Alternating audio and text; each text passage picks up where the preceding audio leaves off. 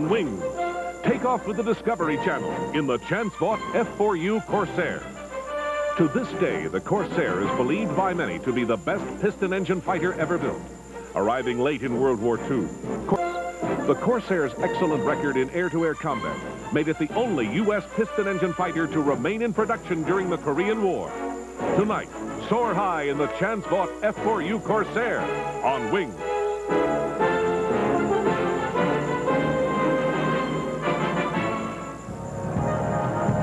The last and possibly the greatest propeller-driven fighter aircraft was the Vought F4U Corsair 1. With their bent wings, the Corsairs are instantly recognizable, but the full extent of their capability is generally not as well recognized as that of other more famous types. However, the F4U could not only outfight the best of the Axis fighters, but also those on the Allied side.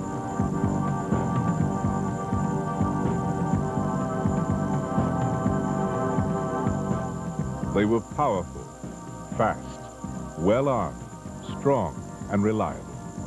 Ideal fighters.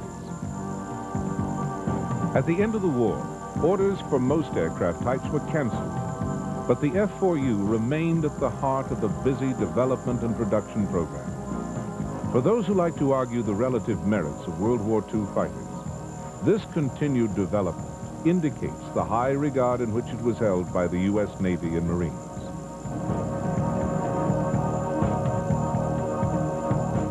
The Corsair not only continued in production and use into the jet age, but in Korea, they encountered jet fighters in combat, and the outcome was not always to the jet's liking.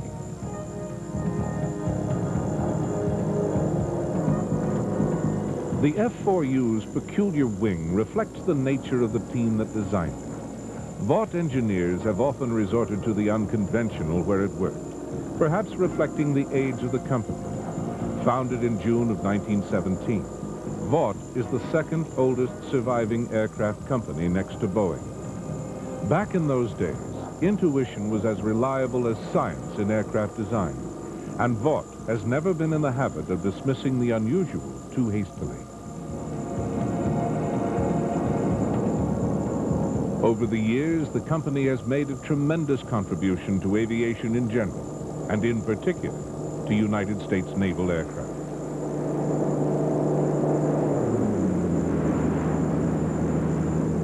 The first aircraft to take off from the deck of the U.S. Navy's original aircraft carrier, the Langley, on October 17, 1922, was a Vought plane, a VE-7.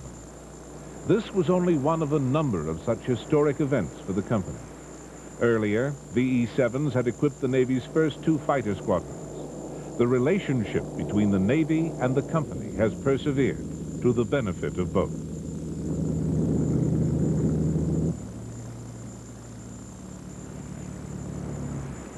The company's founder was Chance Milton Vought, born in New York on the 26th of February, 1890. His father built sailing ships for a living, but the young man turned away from the sea after completing his mechanical engineering studies, and in 1910 started his association with flying machines. Chance Vought died young in 1930, but by then he had built a thriving enterprise that has survived several moves around the U.S. as well as changes of ownership and management. The company's reputation for outstanding aircraft stretches back to their earliest designs, and the F4U was to continue this tradition.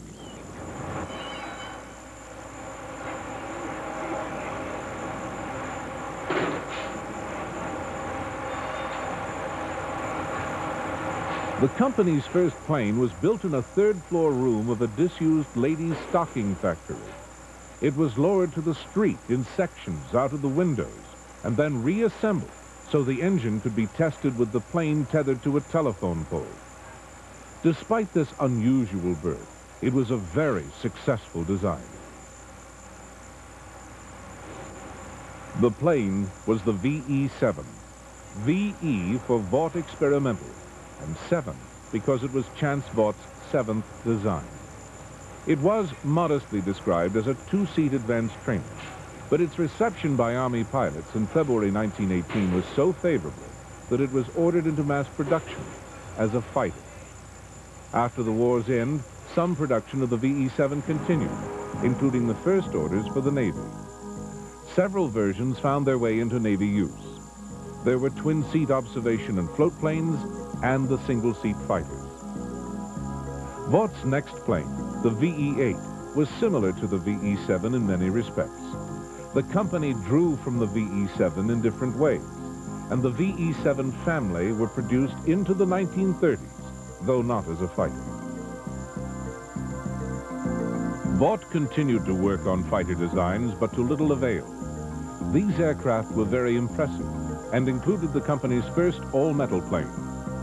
However, they were failures in the marketplace, and Vought was only kept alive by its successful sales of other aircraft, including a succession of observation planes called the Corsairs. This is a name that has become very closely associated with Vought.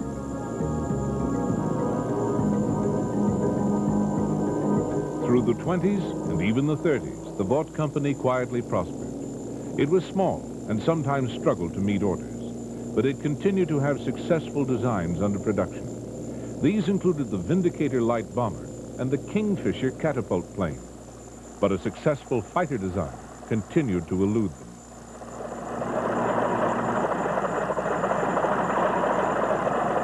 The V-141 was a spectacular failure. Against engineering protests, the president of the corporation bought a questionable Northrop fighter design. Two test versions under evaluation by the Army and Navy in 1935 had disappeared without a trace.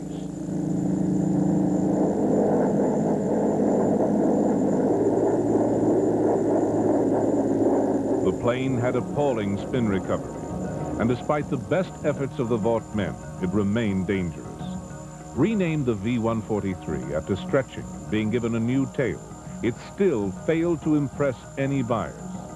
To recoup some of the loss, the plans were eventually sold to Japan, a decision the Japanese probably regretted from then on. The Vought company vowed to stick to its own designs in the future.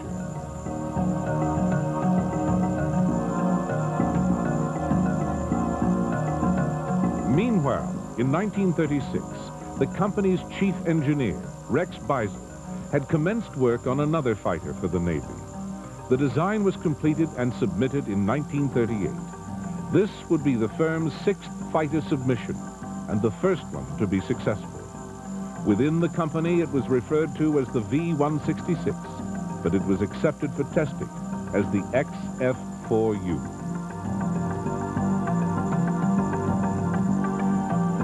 Beisel had devised the smallest practical aircraft around a Pratt & Whitney project for a gigantic supercharged double WASP radial engine that would deliver 1,800 horsepower.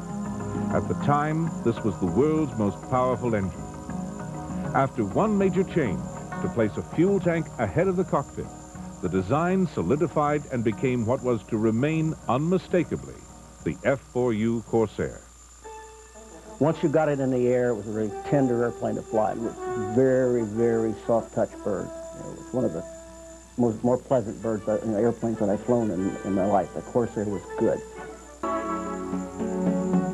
It would be over 4 years after the first test order before the first production plane was delivered. In those 4 years, Europe had slid into a war that engulfed the world. With war raging, the company's pilots who took the early production planes for test flights did so certain that the Corsair would soon see combat. They appreciated the ability of the plane and were eager for it to gain wider recognition.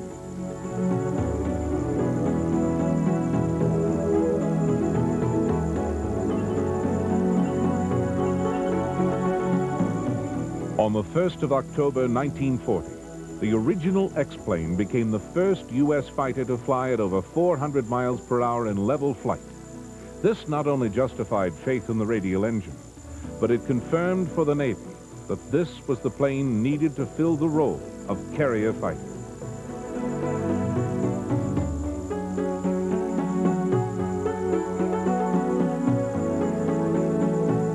The huge engine was not only central to the performance of the plane, it had a big effect on the way the plane came to look. It was matched to a very large 3-bladed propeller. At 13 feet 4 inches, it was the largest on any fighter at that time. By comparison, the Messerschmitt 109 had a diameter just under 10 feet.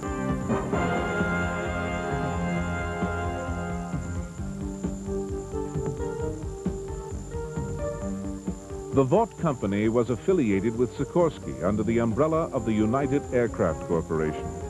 Pratt & Whitney, the makers of the plane's engine, were also part of the corporation. And so was the manufacturer of the Corsair's propeller, the Hamilton Standard Company.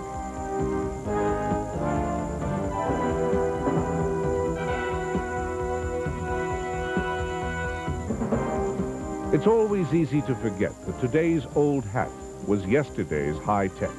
This is particularly so with something as outdated as a fighter's propeller.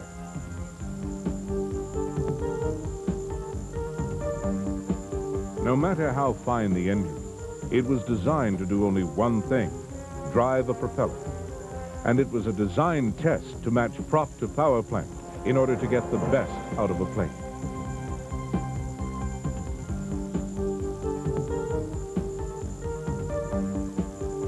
The Hamilton Standard Company employed the highest technology in the field.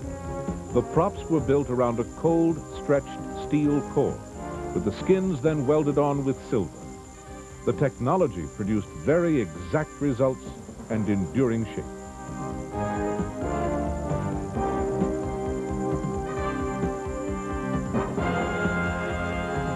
As with all aspects of aircraft technology, propeller design was a combination of experience, knowledge, and testing. This is a constant process of refinement, and the Corsair was the last great achievement of a specific technology: prop-driven fighters.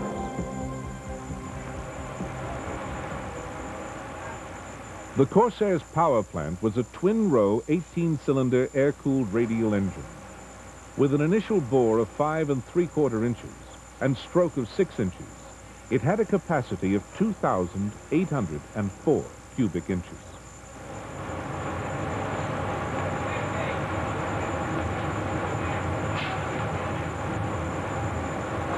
By the end of the war, Pratt & Whitney engines were being produced at over 30 plants in the USA. 26 of these were within the company's control, and 6 other companies were producing the engines on a nominal wartime license fee.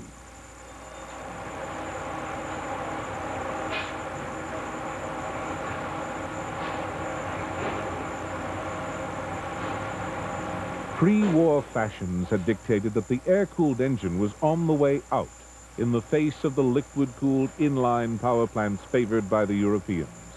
However, for carrier use, the radial offered advantages in weight, maintenance, and supplies that justified its continued use. Despite the fashion of the times, 2 of the United States' best fighters of the war, and the first 2 to exceed 400 miles per hour, the P-47 Thunderbolt and the Corsair, had radial engines.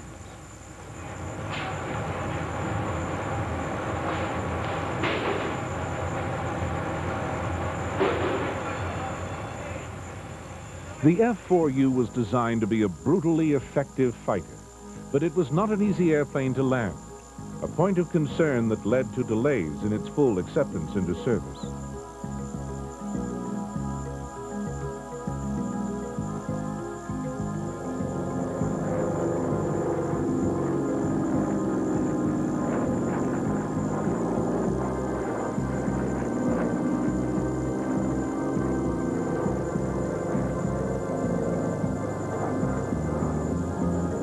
For the Navy, there was no doubt about the plane's outstanding performance as a fighter, but there was a growing concern. Was it safe to operate from carriers?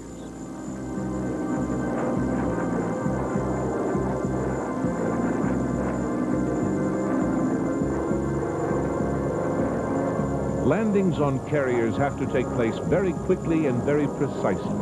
Otherwise, you've not landed, you've crashed. One of the results of this is that pilots tend to slam the planes down hard, looking for a successful hooking. The pilot needs good visibility to position the plane, and a strong plane to withstand the shock.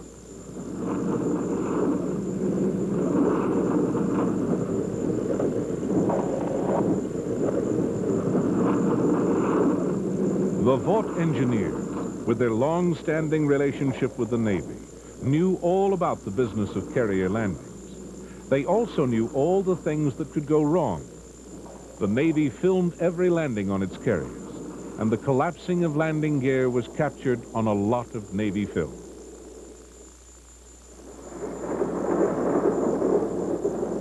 The Vought designers had studied the behavior of aircraft under these extreme stresses closely, particularly since so many of the planes in Navy use were Vought designs.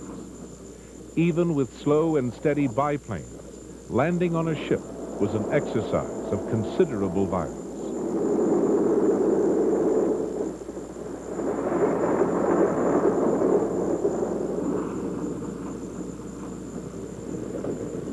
There were remedies to the problem, including better landing gear, maximizing pilot visibility, and improving pilot training.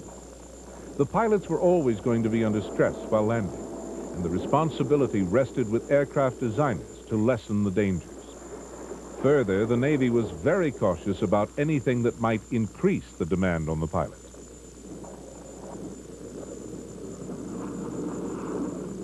The F4U was designed from the outset as a carrier fighter, and as a result, much consideration had gone into making its landing gear as strong as possible.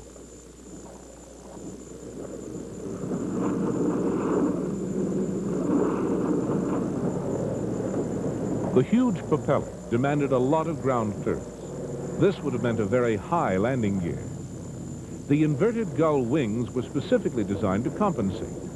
An unconventional wing was no obstacle to the Vought team. A fighter needed as much power as possible, and if this could be best delivered with a strange wing, then so be it.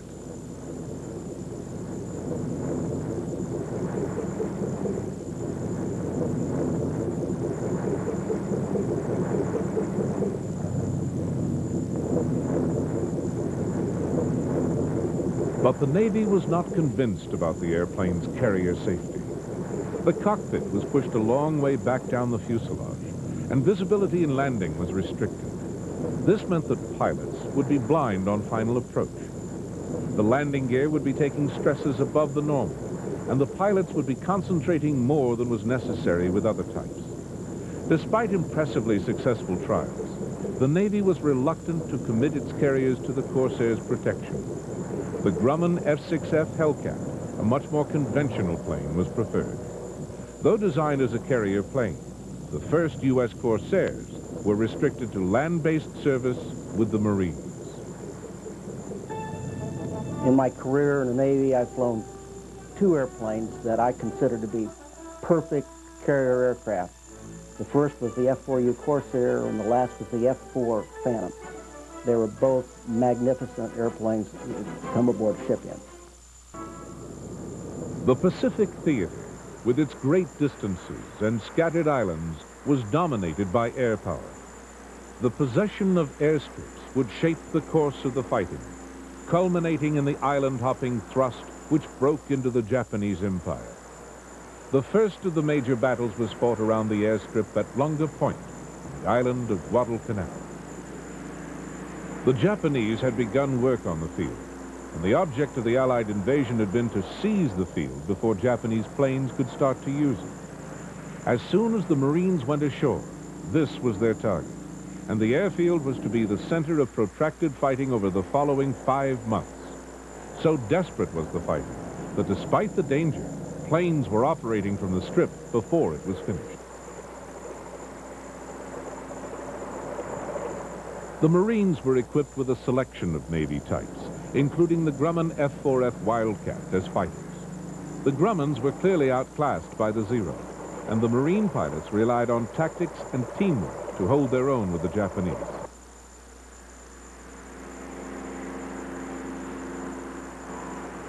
Throughout the campaign, the Japanese repeatedly made the mistake of underestimating the American strength around Guadalcanal. In a process of continuing small deployments, they committed a sizable total of men and machines to the battle. Had it all been committed to the battle at once, it may have been overwhelming. Instead, it was deployed in small packages and was mercilessly cut up by the U.S. forces. The cost to the U.S. was high, but the Japanese losses were far greater. The airstrip on Guadalcanal, renamed Henderson Field, was completed and turned into a major asset in the continuing fighting in the Solomon Islands. Steel matting stabilized the surface and made operations safe. Marines settled into a long occupation.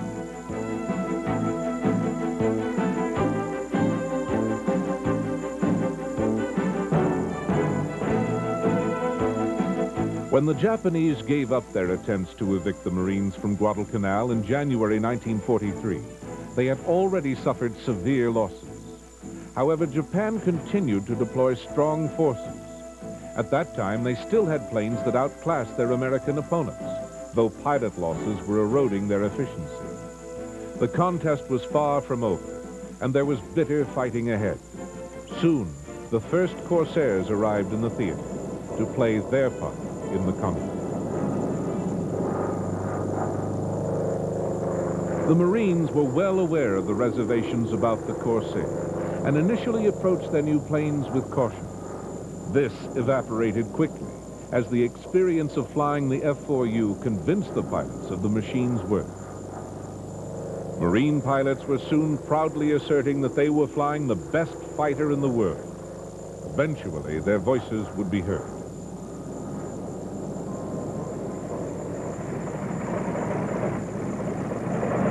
On the 12th of February 1943, the Corsair's combat career opened with the arrival of a squadron at Henderson Field.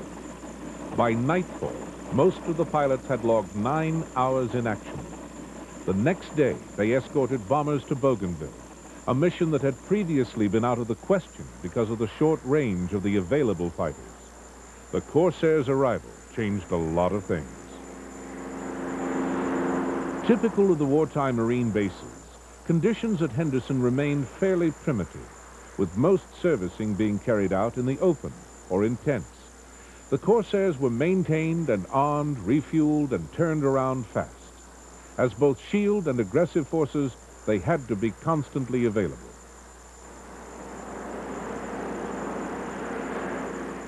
The first squadron on Guadalcanal, VMF 124, established the Corsair as a success. In their tour of duty, they shot down 68 Japanese planes against losses of 11 Corsairs and 3 pilots. The squadron provided the first F4U ace, Lieutenant Kenneth Walsh, who downed his 5th plane on the 30 combat victories confirmed.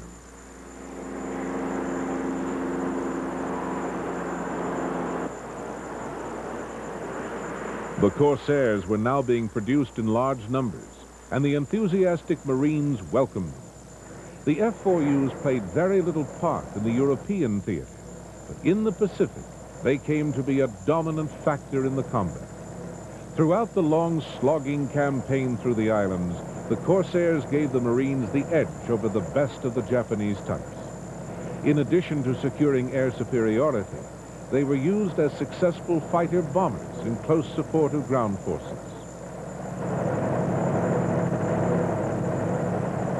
In April of 1943, the first Navy Corsair squadron went into action. This was VF-17. The planes were still not cleared for carrier use, but were flown from land bases. In 79 days, the Corsair shot down 154 aircraft. 12 of the squadron's pilots became aces. In May, in a letter to the Vought Company, Admiral Nimitz stated, "The battles which are being waged daily in the South Pacific have already proved that the Corsair is a better plane than any version of the Zero."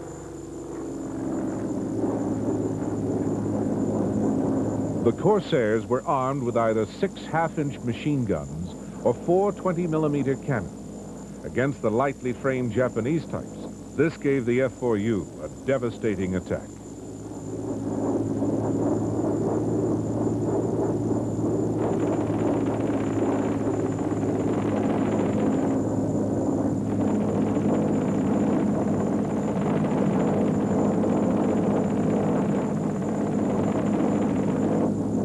In contrast to the fragility of the Japanese planes, the F4U was built tough to absorb damage and hang together. The huge engine provided power to handle the weight of the armor. self-sealing tanks and solid structure were incorporated into the plane. The Japanese pilot needed a lot of luck or a lot of persistence to bring a Corsair down.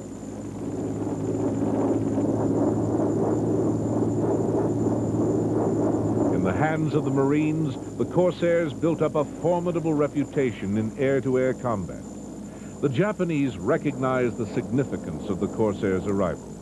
They had lost the superiority they had enjoyed with the Zero, and they would have little chance to reclaim it. Victory rolls and swoops above Corsair bases were frequent as pilots celebrated their successes.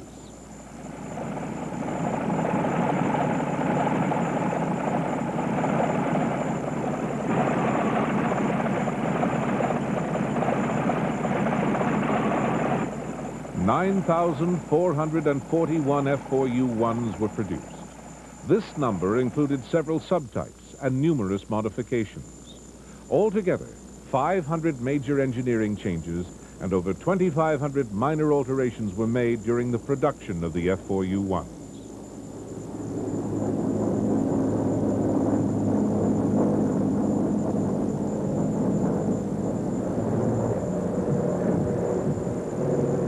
Corsairs were to be used by several countries during the war, and in particular, well over 2,000 were obtained by the British for use with their fleet air arms.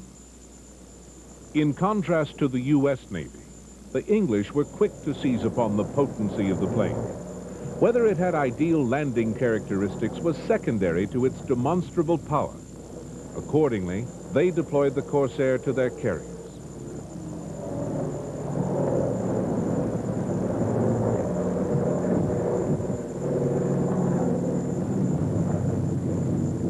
The British enthusiasm was to have a strongly persuasive effect when the U.S. Navy came to reconsider the Corsair for its carriers. The British had been pioneers in carrier aviation and had been very influential in its development.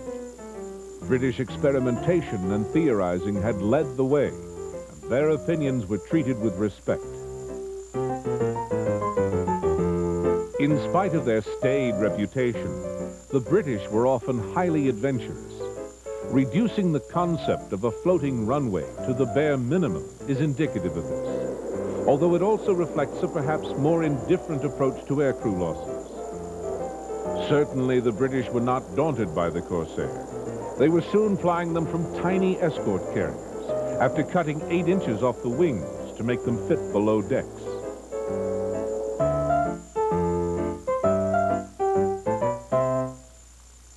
The British did not have an easy time of it at first. The pilot's seat was too low, and this, combined with being so far back, meant that the pilot had very poor visibility.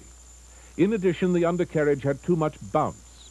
These were the very factors that had influenced the U.S. Navy to reject the plane for carrier use. The British persisted in carrier trials and addressed the worst aspects of the design by adopting a curving landing approach. With the pilot losing sight of the deck only at the last moment, landings improved.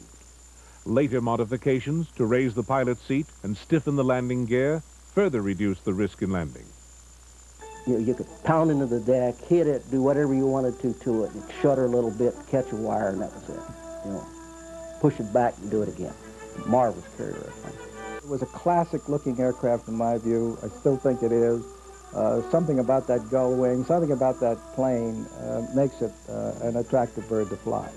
And you felt good when you were flying it, or at least I did. In April 1944, reacting to the British experience and the enthusiasm of Marine pilots, the U.S. Navy began a new series of Corsair trials aboard the escort carrier Gambier Bay. The success of these trials eventually worked to reverse the earlier decision, and the F4U was cleared for carrier service.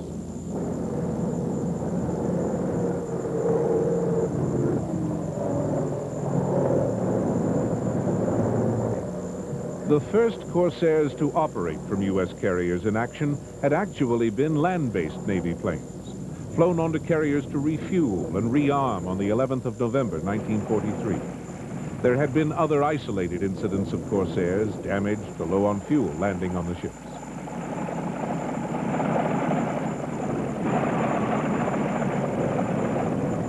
The first U.S. carrier-based squadron went into action on the 3rd of January 1945 at Okinawa. These were Marine pilots with Corsair experience who had been redeployed to fly from the USS Essex.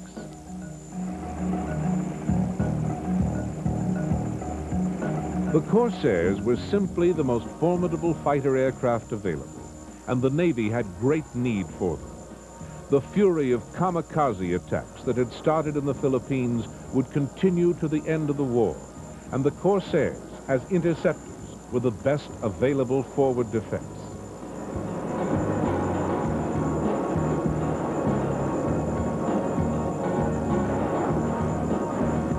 In the course of the Pacific fighting, U.S. Corsairs shot down 2,140 Japanese planes. The Marines shot down over 1,600 of these. In return, 189 Corsairs were lost in air-to-air combat.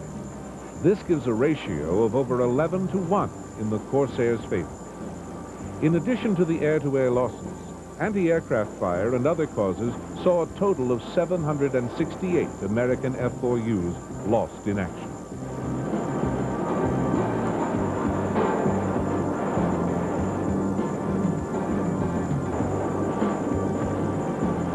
When the F4Us entered carrier service in the lead-up to the Okinawa invasion, their primary mission was the protection of the Allied task forces from the growing menace of kamikaze attacks.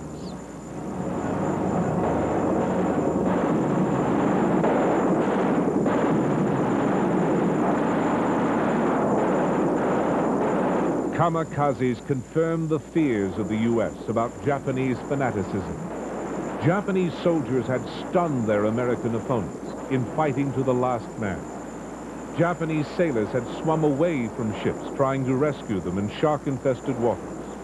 Now, in the death throes of the empire, young men were flying their aircraft as guided bombs to crash into Allied ships.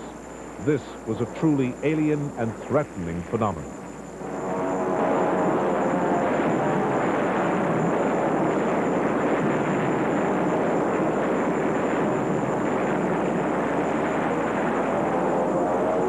Despite their losses, the kamikaze attacks did cause havoc. Even if 90% of an attacking force was shot down, the remaining 10% was still potentially lethal. The only ships relatively impervious to the raids were the battleships and some of the British carriers with armored decks. The attacks were so frequent and sometimes in such large numbers that the Allied fleets had to absorb a lot of damage. But at no stage did the campaign have any chance of affecting the outcome of the war. The Allied resources were far too great, and Japan, by then, so weakened. The Corsairs' arrival on the carriers coincided with a crescendo of kamikaze missions.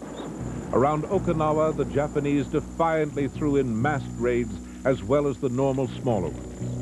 10 massed attacks totaled some 1,500 sorties out of a total of around 3,000 attacks in 3 months.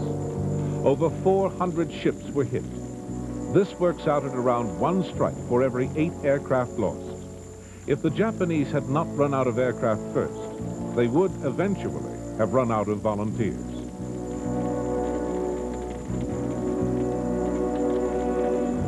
Despite the success of the Corsairs in intercepting the incoming attacks, the kamikazes still got through in significant numbers. With F4Us now flying from all carrier task groups, some Corsairs also burned in the kamikaze flames. The best place for a burning plane is somewhere astern, underwater. Damage and fire control became the finely honed skills of professionals in the course of the war. Early carrier losses on both sides had reflected a certain neglect of the importance of these measures. By 1945, this had been repeatedly tested and tempered in the all-too-real fires of practice.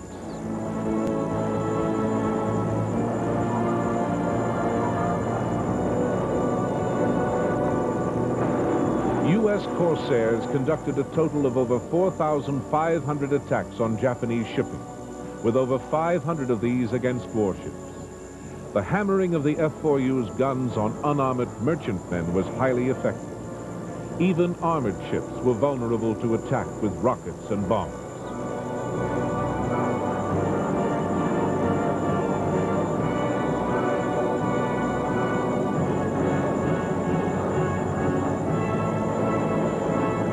By the end of the war, the term Japanese transport had become a contradiction. The havoc at sea and on land caused by the unchecked rampage of Allied aircraft was total.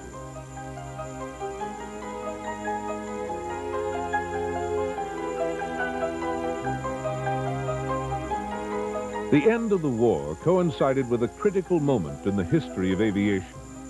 With the arrival of the jet, propeller-driven aircraft were suddenly aerodynamically inefficient. The U.S. didn't want the Royal Navy Lend-Lease Corsairs, and the British didn't want to pay for them. To satisfy the letter of the law, it was agreed that the British push them over the side. Everyone was cutting back military establishment. In particular, everyone was cutting back on propeller-driven aircraft. The U.S. Navy and Marines chose the Corsair as the plane they wanted to keep on. And it was not just a question of the wartime aircraft. New models would be developed and produced. The F-4U was still being produced and back-flying combat missions in America's next war, Korea.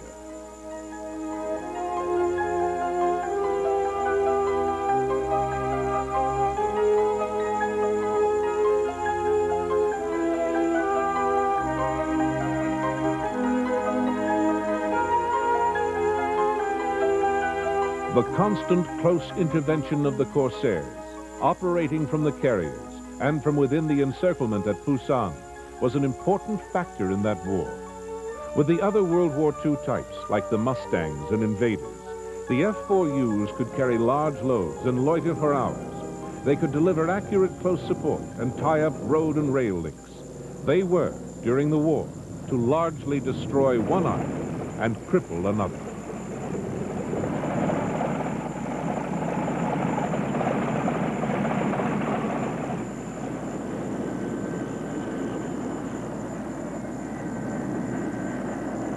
As had so often been the case during World War II, the carriers played a major part in asserting control of the skies over Korea. This was ultimately decisive. China's massive reserves could not realistically be risked under the fierce umbrella of American air superiority.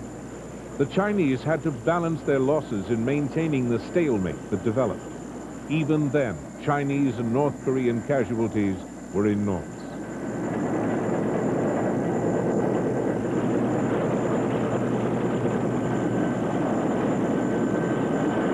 From its earliest manifestations as a fighter aircraft, the Corsair had grown remarkably diverse. The Marines had turned it into a dive bomber and rocket platform. By the time of Korea, it could be armed with napalm, 4,000 pounds of bombs, or 10 rockets. This was in addition to its 4 20-millimeter cannons. The carrier attack squadrons of Corsairs and Douglas Skyraiders provided a powerful mixture.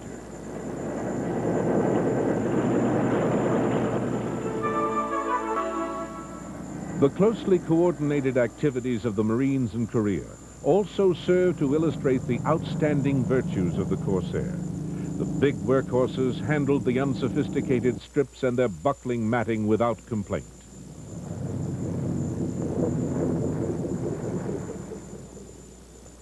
But the severity of the winter caused many problems.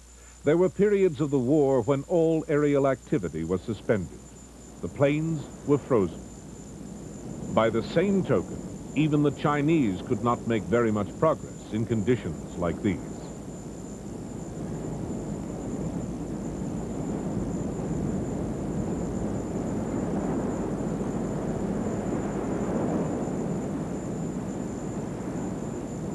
The demand for the Corsair services was such that during the war, many of the planes were recalled from reserve units for use in combat.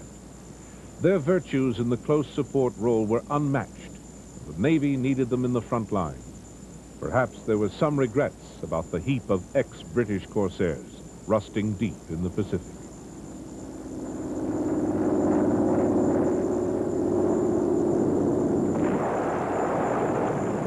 During the critical period of the first 10 months of the war, Corsairs flew 82% of the Navy and Marines' tactical support missions. One squadron, VNF 323, flew over 1,100 missions in a month.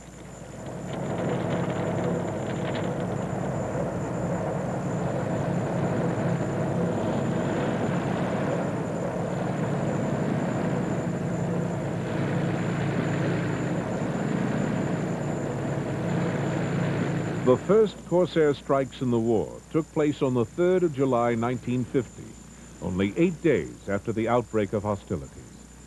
This saw the beginning of a series of successful raids on northern transport and supply. In addition, the North's airfields were put out of operation, and the North Korean Air Force crippled.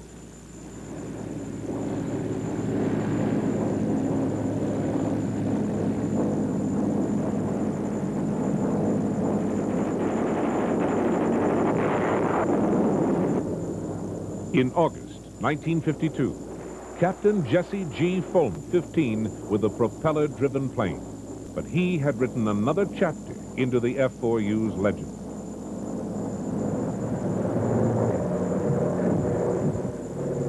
Airstrikes by U.S. Marines and Navy Corsairs continued up to the last day of the conflict, the 27th of July, 1953.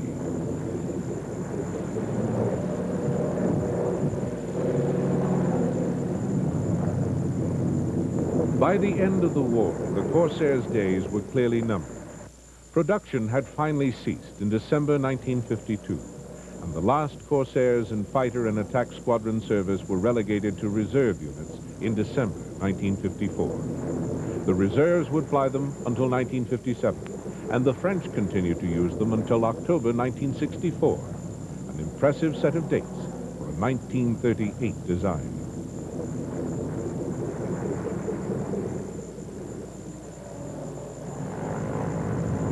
In Korea, jets were new and still developing, whereas props were well established and refined.